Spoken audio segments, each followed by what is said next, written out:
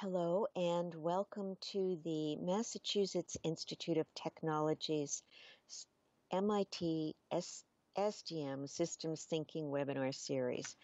My name is Lois Slavin. I'm the SDM Communications Director, and I will be your host for today. SDM stands for System Design and Management, which is an MIT master's program for mid-career professionals.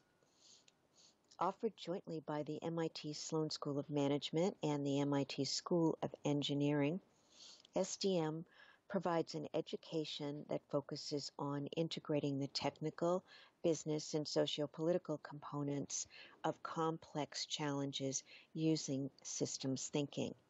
Graduates earn an MS in engineering and management from MIT. The webinar series features research conducted by SDM faculty, alumni, students, and industry partners. The series is designed to show viewers specific real-life examples on how systems thinking is being applied across industries.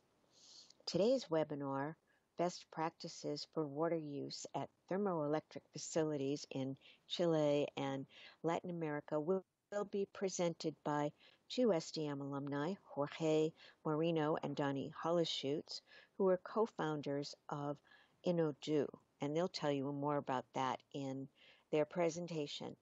The third presenter is from industry. Her name is Carolina Gomez, and she works in the Chilean Ministry of Energy and has worked on the project to be discussed with both Donny and Jorge. A couple of housekeeping notes.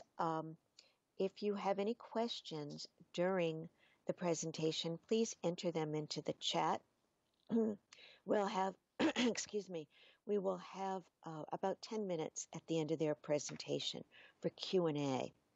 Also, you will be sent a link to the recording and slides in about a week, as well as information on our next upcoming webinar. So with that, Jorge, Donny, and Carolina, the microphone is now yours. Thanks, Luis, for this kind introduction. So can you see my screen? Yes, we can. Okay, thank you. So we're very pleased to join the MIT SDM System Thinking webinar series today. We will present a work in which we have been involved since 2014.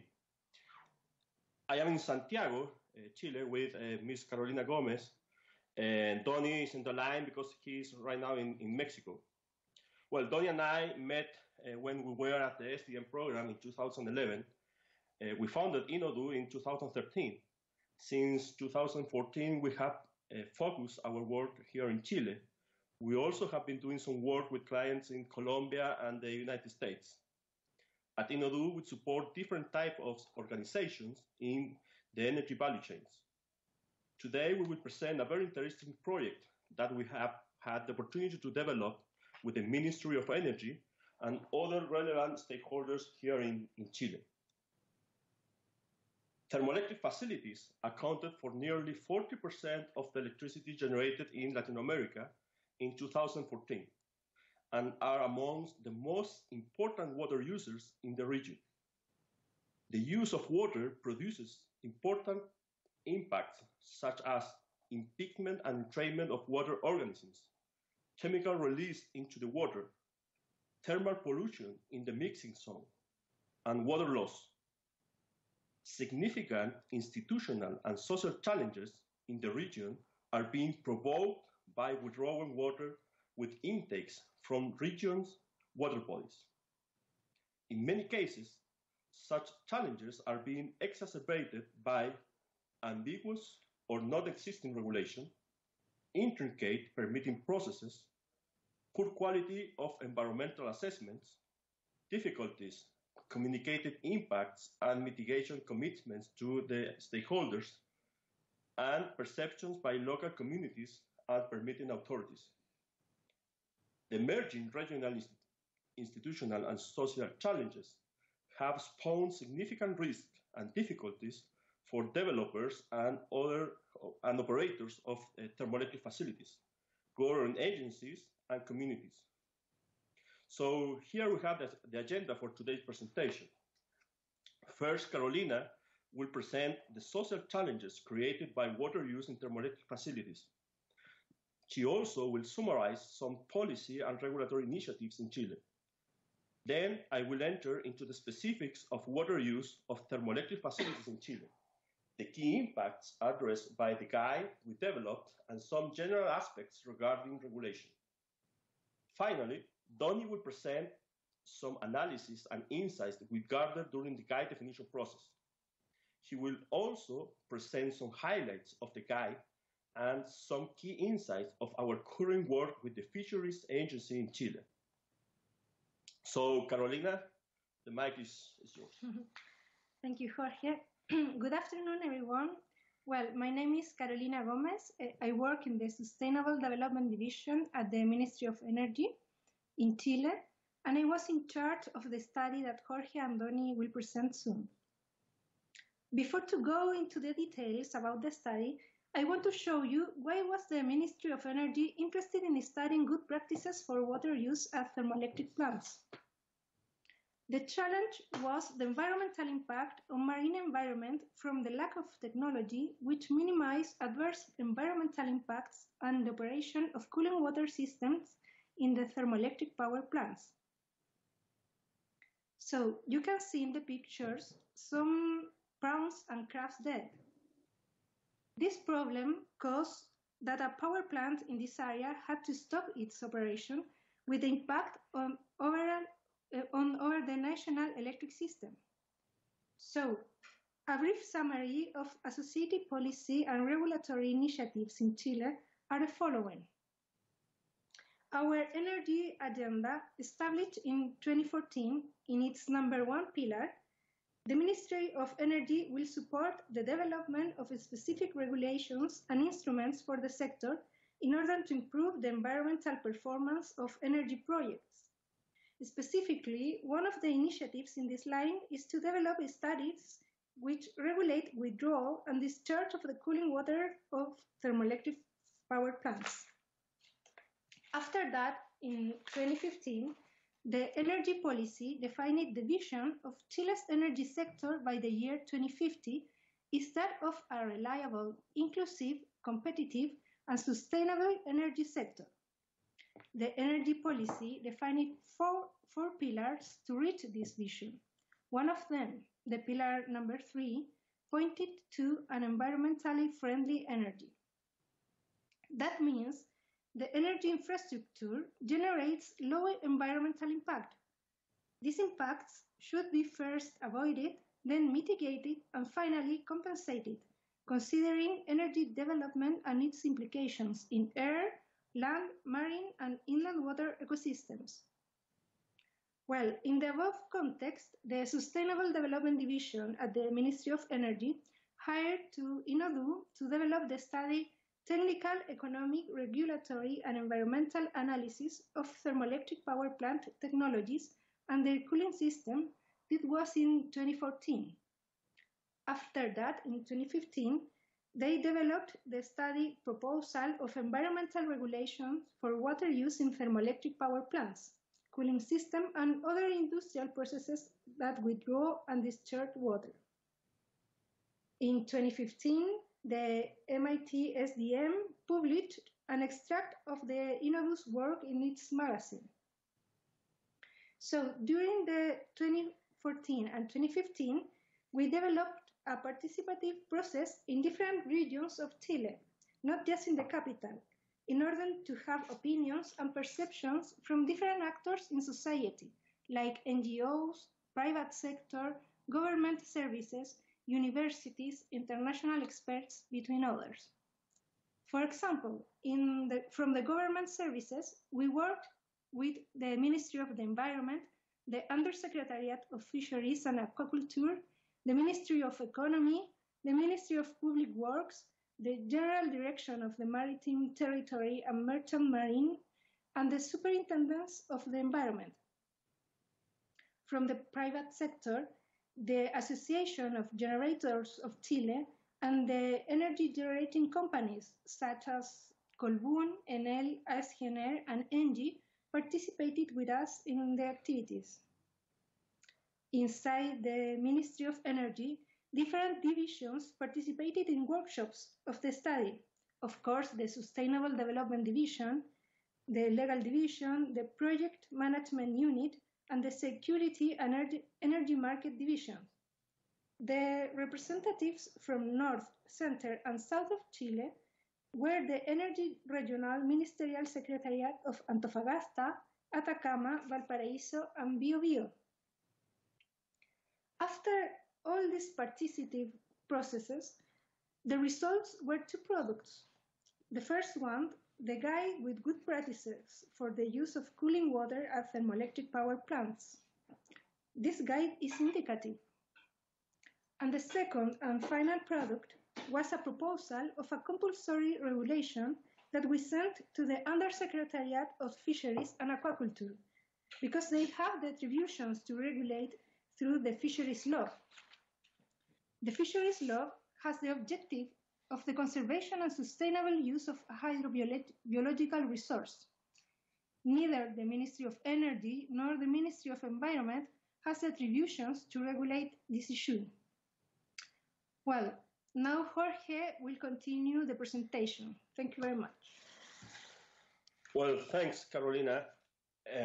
So now we are going to go into the specific of water use in thermoelectric facilities in Chile.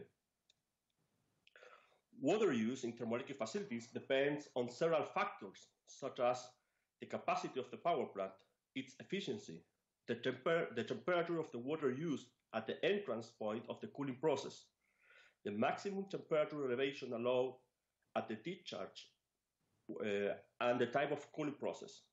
It's important to highlight that water use does not depend on the type of fuel used in the thermoelectric facility. The cooling process can be a one-through cooling system or a closed-cycle cooling system, either wet or dry. The primary function of the cooling system is to maintain the back pressure of the steam turbine and maintain this pressure closer to the design requirements under changing environmental conditions. Different trade-offs and requirements must be considered when we select a cooling system for a specific plant. When we use a one-through cooling system or a cooling tower, the power plant requires significant amount of water. To reliably supply water to the facility, we use an intake system, which also have different protection systems or exclusion technologies to protect the condenser of the power plant. The design of the water intake system is a unique problem that depends on several factors. In addition, it's important to identify three types of water requirements associated with the operation of the power plant. First, water withdrawals from the water body. Second, water use in the cooling system. And water consumption. Water consumption refers to the water that is evaporated and does not return to the water body throughout the discharge system. So we are in front of a very complex problem with several design and operational trade-offs with complex interaction driven by techno-economic, environmental, social and environmental policies, and social requirements. By social requirements, I mean facts and perceptions. This slide shows some factors that need to be considered to select a cooling system. For the selection and design of a water intake system, several other factors need to be addressed, and we highlighted such requirements in our project with the Ministry of Energy. So in 2014, a survey was conducted to calculate water withdrawals potential for the thermoelectric generation base in Chile. This figure summarizes some of the key findings. Approximately 99% of the water used in thermoelectric facilities comes from the Pacific Ocean, and less than 1% is withdrawn from water wells located inland. You can also see that an overhead siphon is the most common intake structure used in Chile. We found that 95% of the water withdrawal is used for cooling, and only 3% of the water is consumed. On the right side of the image, we present the potential use of water in the region. Water use in Chile is different than that observed in the United States. In the US, only 3% of the water used at thermoelectric facilities comes from the ocean, and 17% from estuaries. Mitigating the environmental impact generated by withdrawing water with an overhead siphon requires a different approach than that used to some of the common intake structure found in the United States. A measure commonly used to reduce impingement and entrainment is to install exclusion and collection technologies. The technologies installed in Chile are shown in the table. Recently, 2 new wet wire screens were installed which withdraw water from the Coronel Bay in the Pacific. So now we are going to explain the key impacts addressed by the guide. Imagine a water body, a facility which withdraws water from it. To protect the facility, a kind of grid or exclusion technology is installed. Some of the organisms, eggs and larvae, pass throughout the cooling water intake structure and into the cooling water system. That is entrainment. Entrainment of early life stage can pose a greater challenge due to the passive nature of eggs and larvae, and due to the conservative assumption that mortality is 100% of all entrained organisms. Many regulators often put a greater emphasis on assessing the impact of entrainment. However, depending on the process for which the withdrawal flow is being used, cooling or desalination, there is potential for entrained organisms to survive. In steam electric generating facilities, entrainment survival has been demonstrated.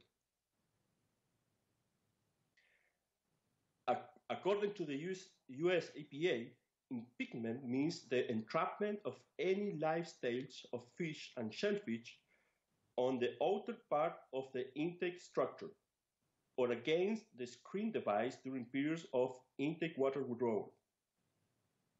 Entrainment and impingement definition have since only associated with the specification of the screen's mesh size. The number of organisms lost due to entrainment and impingement is typically calculated based on field studies conducted at the intake. The field studies provide estimates of the number of organisms killed per unit of volume of intake flow. The US EPA defines several metrics to evaluate the performance of an intake system. For example, the number of individual fish lost per year, or the number of adult equivalent losses per year, which uses entrainment losses to estimate the equivalent number of adult fish lost to the population. This figure shows the organisms' biological traits which drive the effects of impingement and entrainment, such as the body length, the swim speed, thermal sensitivity, head capsule depth of larvae. There are population behaviors which influence the quantity of organisms impinged or entrained, such as the number of organisms close to the intake, the presence of spawning areas, fish migration patterns, and others.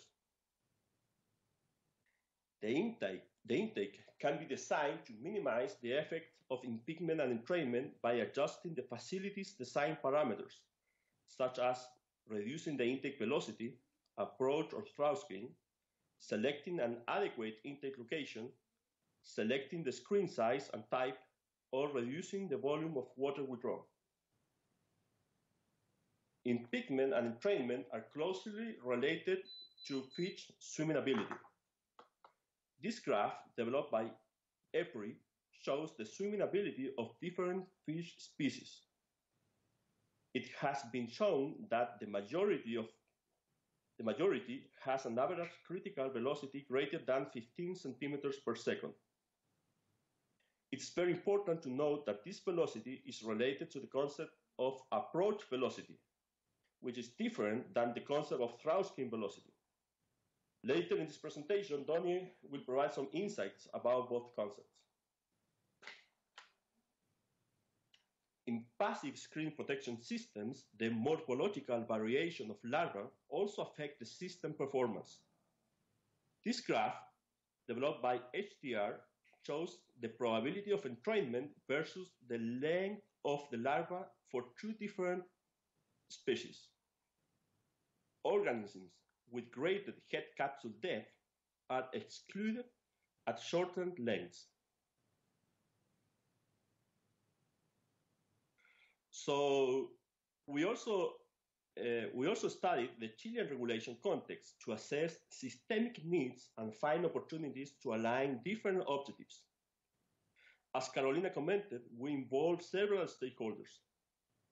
We also identified the different and wide objectives that were stated in a complex normative structure. We identified metrics and processes, and the interaction between stakeholders' strategic objectives, metrics, and processes defined by regulation. To do that, we used a system approach like the one used in the enterprise architecture class. Clearly, there was a lack of requirement definition regarding water withdrawal process and its potential environmental impact.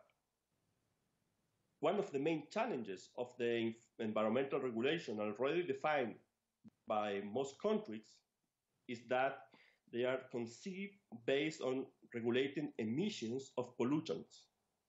And clearly, environmental stress caused by impingement and entrainment is not associated with the effects of pollutants. We also reviewed different regulations defined in the US and Europe. Recently, in August 2014, after a multi-year long process, the US EPA defined the rule that establishes requirements for cooling water intake structures at existing facilities. The US EPA has been studying entrainment and impingement impacts since the 70s. The section 316B aims to reduce impingement and entrainment of fish and other aquatic organisms at the cooling water intake structure used by certain existing power generation and manufacturing facilities for the withdrawal of cooling water from the United States. It defines boundaries for its application. In Europe, we found the Water Framework Directive and other specific directives. The goal of the Water Framework Directive is to establish a framework for the protection of inland surface waters, transitional waters, coastal waters, and groundwater. It's not the objective of this presentation to enter into the specifics of these regulations. I only would like to highlight that in the United States, each state can define particular procedures and requirements to apply the Rules 316B. For example, regarding an entrainment impact assessment and cost-benefits analysis of water intake alternatives. A similar approach is followed in Europe. The US follow an interesting approach by regulating and defining requirements associated with the effects that the operator of the facility can manage. To reduce impingement, the Rule 316B prescribes 7 alternatives. And to reduce entrainment, it requires that the director must establish the best technology available entrainment requirement for a facility on a site-specific basis. So, Donny? Thanks, Jorge. Give me a second. I will try to set up the presentation from my end. We need to switch over.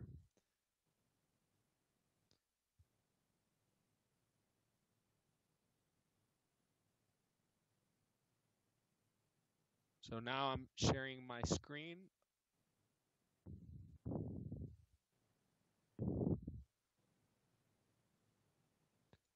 There we go. You guys should be able to see my screen now. Well, thank you, Jorge and Caroline. I greatly appreciate it. So what I'm going to be discussing in this section is, as Carolina mentioned earlier, there were several studies that led to this guide. And I'm not going to go over all the details of these studies. They are publicly available. They could be downloaded through the Ministry of Energy's website. But what I will do is I will highlight some of the interesting analysis and insights that we gathered during the guide definition process. And the first thing we had to do is basically understand the trade-offs between the different types of cooling systems. And this meant understanding the trade-offs from an environmental perspective, from an economic perspective. And what I show here is the types of trade-offs that we did. And so we had to do the trade-offs for different types of cooling systems that were available in the market for different locations in Chile. And the reason you have to do it for different locations is because a cooling system and its configuration and its ultimate cost is greatly dependent upon environmental parameters such as ambient temperature or the temperature of water at the location where the water is being withdrawn. So for that, we selected 4 locations in Chile, which is Mejillones, Quintero, and Quillota, and Coronel. And these are the locations where most thermoelectric facilities are located in Chile.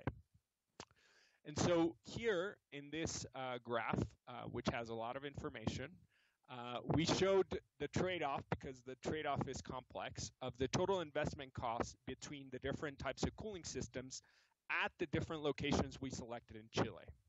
And what you can see in this analysis is clear that the installed cooling component, the air-cooled condenser or a dry system, is the most expensive, while the once-through cooling system is the least expensive for our particular locations.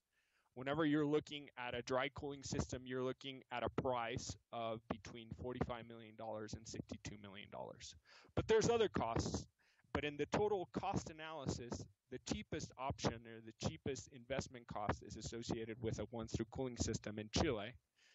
The most expensive, the air-cooled condenser. And in between, you've got cooling towers or closed-loop cooling systems and the cooling pond as well. So one thing that we had to do is we had to think about in this analysis, well, you know, most of the cooling systems installed in Chile, like Jorge mentioned, are once-through cooling systems. So we had to think about, what if we were to replace a once-through cooling system with closed-loop cooling systems in Chile?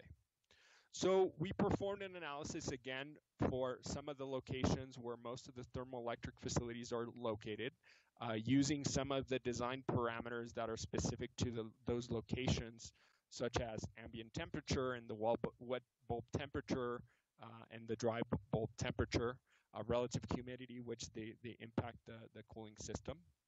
And what we found is that if we were to convert all facilities in Chile that have a once-through cooling system with a closed-loop cooling system, you would see a significant power loss in these facilities.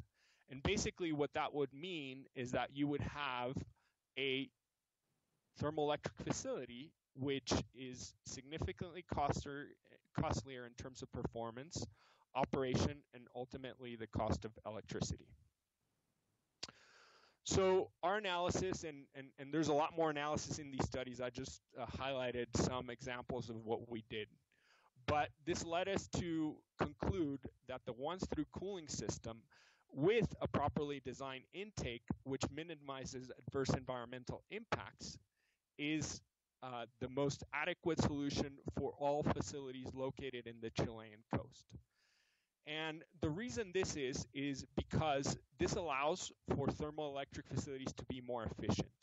And this ends up reducing also some side effects, which are emissions. It ends up reducing CO2 emissions and other types of emissions by having a more efficient thermoelectric facility, which is important. We also showed that if you properly design the intake, which minimizes adverse environmental impacts, you can get to reducing entrainment to a level that's commensurate with having installing a closed loop cooling system or a cooling tower, which is the approach that EPA used. And we also determined and showed that the once-through cooling system is the most cost-effective solution in Chile. So another thing we looked at is some of the challenges with determining a velocity compliance point. And this is a picture that was provided to us by some marine biologists in Chile and divers, and they were conducting a test. This is not an actual measurement system. It's not. It's just a prototype. And they were trying to see how to measure the through-screen velocity at a particular location in Chile. And we didn't want to share, there's a video associated with this, but we didn't want to share it with you because of some of the challenges that we might have with the bandwidth or just making that happen in this presentation. But basically what the video shows is with this device is that because of the tidal effects in Chile at this particular facility, sometimes water flows into the system and sometimes water flows out of the system. So essentially at your through-screen velocity compliance point, you would get positive velocities at some point and then negative velocities if you were to require somebody to measure the through-screen velocity, which presents a challenge. Essentially, also, this screen, has it has very wide openings. But imagine a screen that has a 2-millimeter opening, and that would also present some other challenges in measuring the through-screen velocity. So in our study, we did a lot of analysis of all the work that led to the definition of the 316B in the US. And what we found that was quite interesting is that in the studies leading up to the definition of the 316B, most studies recommended using an approach velocity rather than a through-screen velocity in the definition of a compliance point. And for some reason, in the end, when the regulation was defined, they adopted a through-screen velocity. But based on our analysis and some of the problems that we observed in Chile, we decided that having an approach velocity as the compliance point would be the most adequate solution for any guideline or regulation determined for Chile. And basically, one of the key aspects of an approach velocity is that it is the velocity that makes the most sense from a biological point of view because it's the point at which an organism can swim away from the intake. So now, after giving you some insights, it's not all the insights. I'm not going to go into everything because we did a lot of work and you can download those reports. I will go more into the details and highlight some of the best practices which we presented to reduce the impact associated with water use at thermoelectric facilities in Chile. I'm not gonna give you all the recommendations because there's not enough time. You can also download the guide. It's available through the Ministry of Energy's website as well.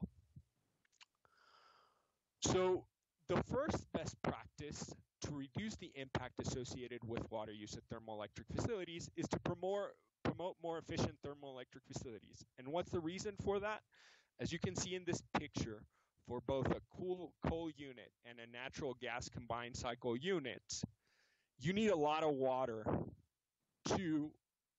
for the cooling system and to dissipate the heat associated with a facility. So if you have, independent of the fuel that you use, if you have a more efficient facility, then you're going to require less water, which means less environmental impact. So promoting that makes a lot of sense in terms of a best practice. The second best practice that we define is extremely important. Like Jorge said, for once-through cooling system and closed-loop cooling systems or cooling towers, you need to withdraw significant amounts of water from a water body. So one thing that you can do is you can adequately select the water intake location. So one of the things that we did is we presented some guidelines of how to conduct a study which can show if the if an intake withdrawal location is adequate or not, or how to justify that. And that is in Annex 12 of the second study we performed from the Ministry of Energy. Another important thing to consider for selecting an intake location is if the intake location is near a spawning area. So you definitely want to stay away from spawning areas. It is better to select a location that is far away from a spawning area. So it's important to perform that type of analysis. Similarly, it is important to also select a location where there's less individuals near the intake rather than a location where there's more individuals near the intake. It is important also to consider if the intake location intersects with a migratory route for a specific species, especially those of high value to the ecosystem or to that particular location. And also, it is important to define and determine if the intake location significantly affects the life cycle of a valuable species.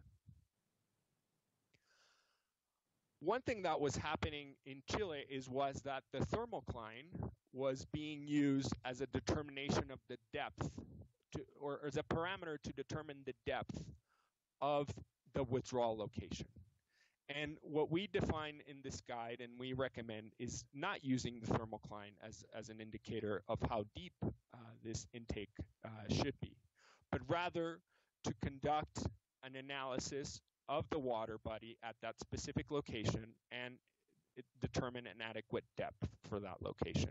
And there's some information in the studies that we conducted for the Ministry of Energy on how to conduct that. It is also important to be friendly to the divers. Well, why do you want to be friendly to the divers? Well, because if you put an intake in the ocean, the intake might have to be maintained and repaired. So if you select a depth higher than 15 meters, then it makes it more difficult for divers to maintain and repair that intake. So we also make that recommendation as a best practice to consider that. Another thing that one can do to reduce the impact associated with water use at thermoelectric facilities is select the proper cooling system. So as I had showed you, we determined that the preferred option for the Chilean coast is a one-through cooling system. But it is important that this one-through cooling system has a properly designed, operated, and maintained water intake and discharge system. That is extremely important.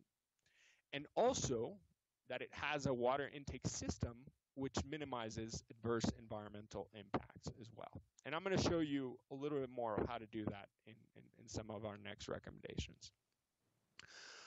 You can use a closed-loop cooling system when the altitude where the location of the facility is makes it inefficient to pump water, the water required by a one-through cooling system. So what can happen in the Chilean coast is that you have drastic changes in altitude. So in some locations, it might make sense to install the closed-loop cooling system because of the altitude changes. And then if you're going to use a dry cooling system, use it in areas where there is water scarcity. It might make sense there inland. But even then, if you have any access to sustainable water use, it probably makes more sense to use a closed-loop cooling system or a cooling tower. So another recommendation or best practice that we made was to operate a water intake system with a maximum intake velocity of 15 centimeters per second, and to reduce the effect that Jorge talked about, which is impingement, or the fish getting stuck on the screen. The design intake velocity can be estimated at a distance which is less than 8 centimeters away from the intake screen. So we basically adopted the approach velocity rather than the through screen velocity. And one thing that is important is that that you can comply with this guide using the design intake velocity, not necessarily the measured intake velocity. So that's another important aspect of this recommendation. But there's other ways to do this. One can operate a water intake system with a maximum average velocity and show that of 15 centimeters per second. So there are several ways that one can use technology to properly design an intake which minimizes adverse environmental impacts. And so one way to do this is to use wedge wire screens at the intake. And you can see here a picture of the cylindrical wedge wire screens. And this has a screen. And what we decide, we did not want to prescribe the screen size opening because that is something that needs to be done depending on locations. On some locations where, if it's determined that there is a lot of biological activity, a smaller screen might be required. But to do that, one must perform an entrainment study, and we provide those guidelines in the studies leading up to the guide. One can also use a traveler screen, and also for that screen size, it is important to consider the location, same as a wedge wire screen. But what is important is to have a traveling screen with a fish return system, so the organisms can be returned safely back into the ocean. Another way that one can be environmentally friendly is to use a velocity cap, but it is important to consider the adequate design definition of a velocity cap, which has been lost in a lot of projects that have been defined or been submitted for approval across the world. And one very important parameter to consider is that a velocity cap is designed actually to have a higher velocity at the intake, and that's important. And the way this is achieved is by having a riser lip that is 1.5 times the height of the opening where the flow goes in. And the reason you've got that higher velocity is because that creates an effect where whenever fish swim by the velocity cap, they sense that velocity and they move away from the velocity cap. And that's how it was intentionally designed. There's other options. There's other types of traveling screens, and those are also presented as part of the guide. So now I'm going to talk a little bit about some of the work that we're doing with the Fisheries and Wildlife Division here in Chile, or Subsecretaría de Pesca. And so we're working on a guide with different methods to assess intake impacts. And the reason it is important to do this is basically whenever you pick the different types of technologies to mitigate impact, you need to have a way to compare these technologies and to be able to do a cost-benefit analysis. And so what we show in this figure is a figure that was developed by the EPRI, and there's different ways to assess intake impacts. And some methods are more complex and some are less complex than others. Some are more focused on the population and some are most focused on the individual.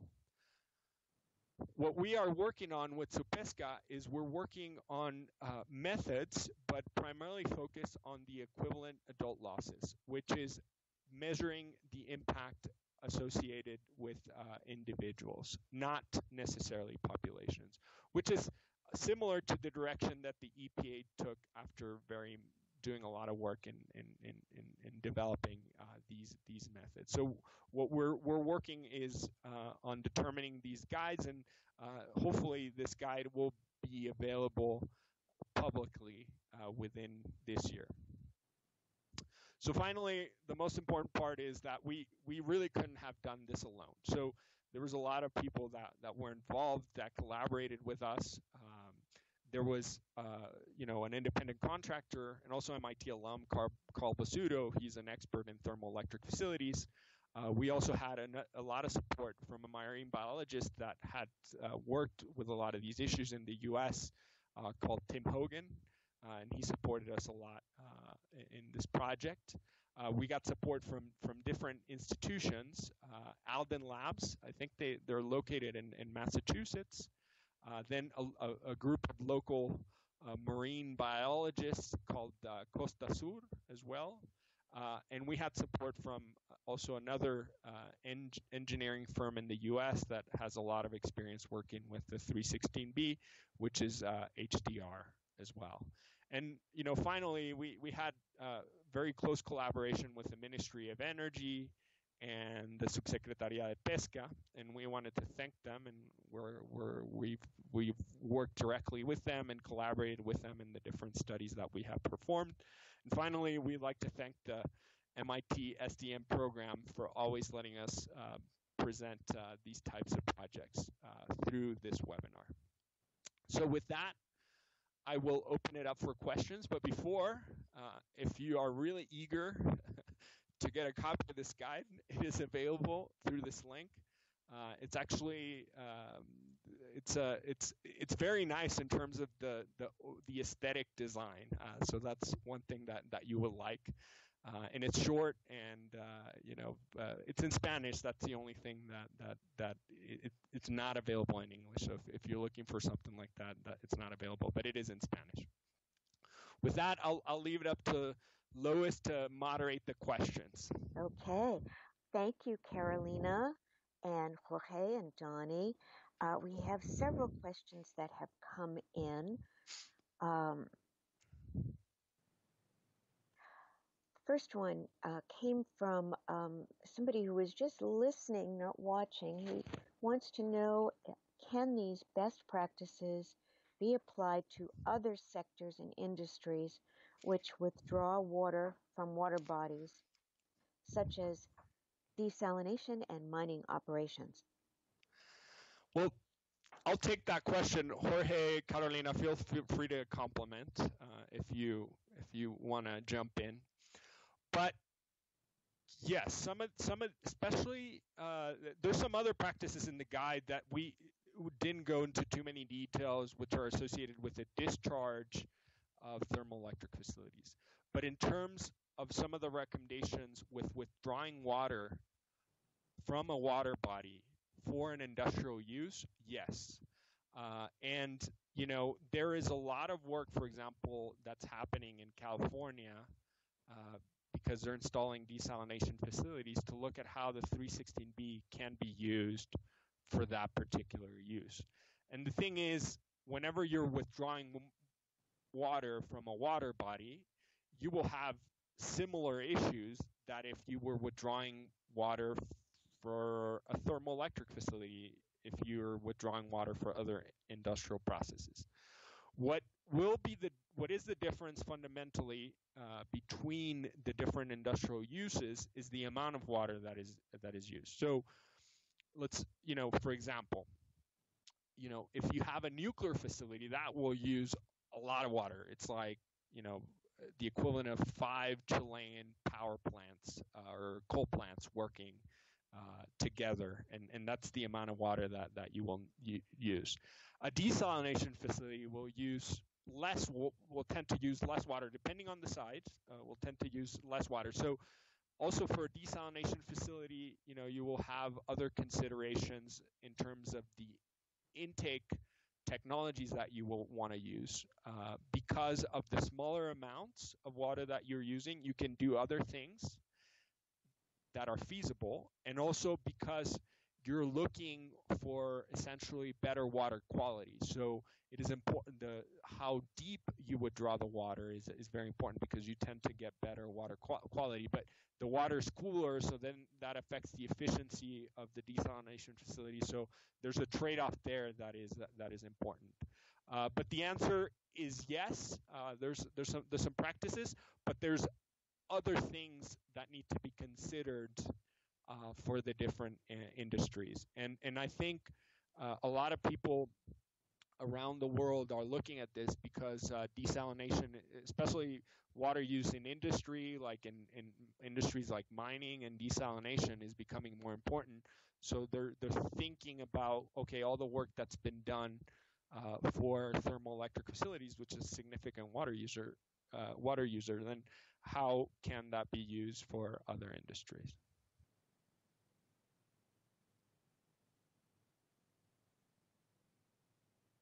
Thank you. the next question is, are there renewable energy sources with similar water needs? And Donny, just one note, it seems we seem here in the States to be getting some noise behind your mic, and I'm just wondering if it's possible for you to move your microphone just a little bit away from your face, your mouth. Okay, maybe that is better. Let me here. Yeah. I'll move it away a little bit. Okay. Okay, thank you. So I mean, I can take this one again, Jorge. You can, or you want to take a shot at it? No. Okay, just a... Okay. So yes, there are renewable. So like Jorge said, the fuel type really doesn't matter. Whenever you have, you can, for example, a CSP plant also acts similarly as a thermoelectric facility. It uses sun as its fuel, but it has important water requirements to keep the back pressure of the turbine specifically. And so whenever there's CSP plants that have been installed, you got to consider a cooling system. And depends on the location, you can have a closed cycle cooling system, or you can have, if you're in a very dry location, then you can have also, or you don't have any water access, you can have an air-cooled condenser or a dry cooling system.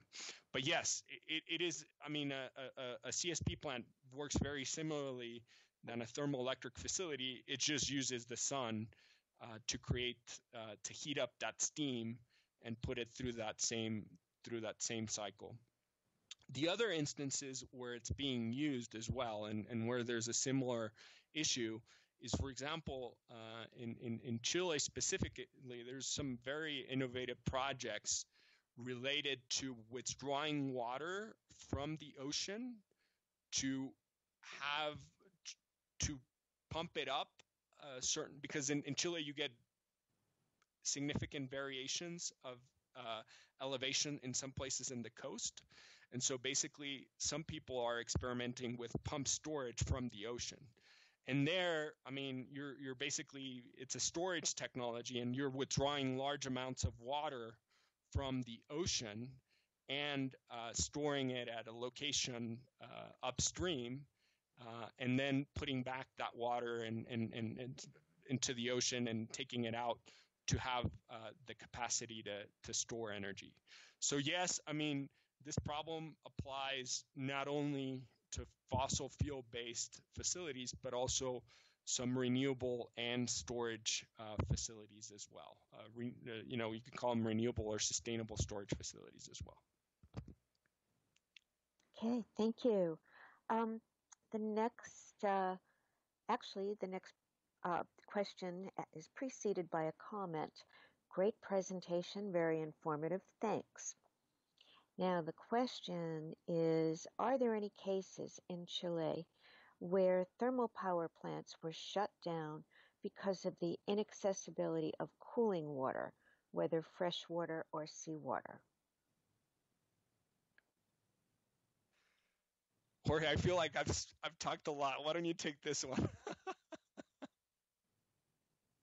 I would say that not yet, because we have, so most of the power plants are located by the coast, but some power plants that are located in the central region, especially in Quillota, that withdraw water from water wells, during the last couple of years have had significant challenges with water availability in the region.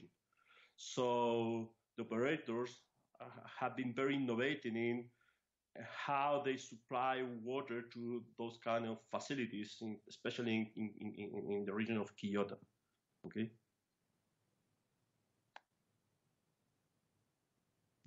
I'll complement that a little bit, but what we did, I mean, what Carolina showed in one of her slides was that there was some issues where a facility was shut down because of some issues with the environmental impacts it was having on that specific location and some social unrest around that specific facility.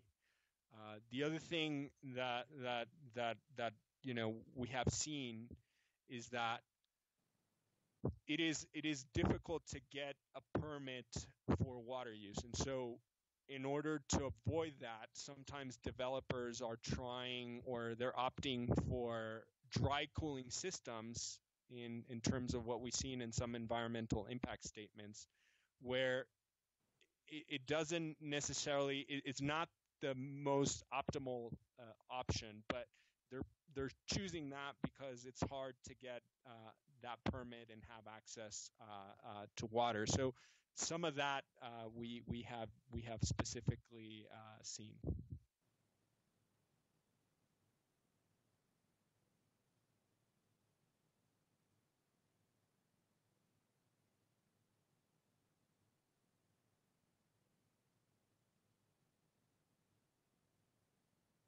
Hi, sorry about that. The next question reads, how can a guide like this address some of the social and institutional issues associated with withdrawing water from water bodies?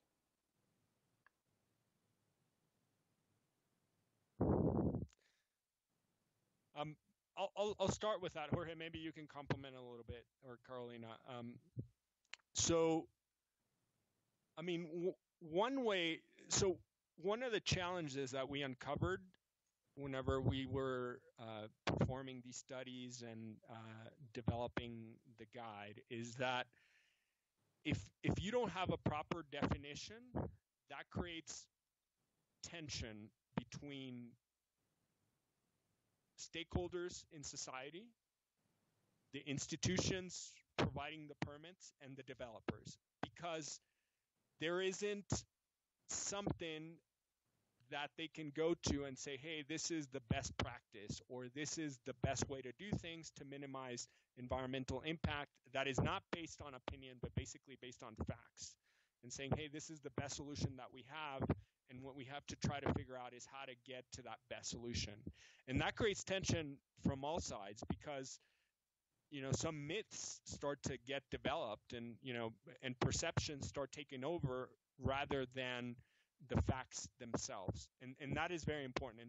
And so a guide like this or properly defined regulation can help do that. It can help create a framework that can be used and that is fact-based to help people understand what is best for that particular location.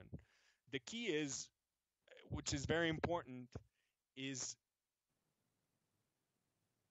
defining regulation that is clear, that is, it considers the right trade-offs in its definition, or guidelines that do that and that are clear to the different stakeholders. Because if you don't do that, it could actually make the problem worse in a sense. And so that's what we found in our study, and essentially doing that work to define those things really helps calm that situation, and it gives the different types of stakeholders something to go by and basically trust and have, that they can help them have better discussions on what is the best option. And that's what you want to really be getting at, is really having everybody work towards defining the best alternative. And by that is an alternative that is, feasible in that particular location, but also in a cost-effective way can minimize the impact and focuses on the biggest impact in that particular location. Thank you. Unfortunately, we're out of time right now, but Donny or Jorge, would you like to give out an email address or a website where people can? Oh. Is there an email website address or an email address? Yes. So You guys can go to our website, which is www.inodú.com. And, an email address where you can reach us is Donny, Donny, at inodú.com if you need to reach us. I don't know if we didn't put the email on the presentation, but yeah. No problem. I do have a list of all of the questions that were asked. I will send that to the presenters. And when you receive the link to the recording and the slides, which will be posted within a week, I will include contact info for Donny and Jorge. Thank you very much for attending. The next webinar will be held on May 22nd, and it's about technology platforms. The speakers are from the travel industry, so lots of complexity there. And then we'll be taking a break for the summer. You will receive information on the upcoming May 22nd webinar as well. Carolina, Donny, Jorge, thank you for a really interesting presentation. And to all of you, thanks for attending and have a great day. Thank you, Luis. Thank you.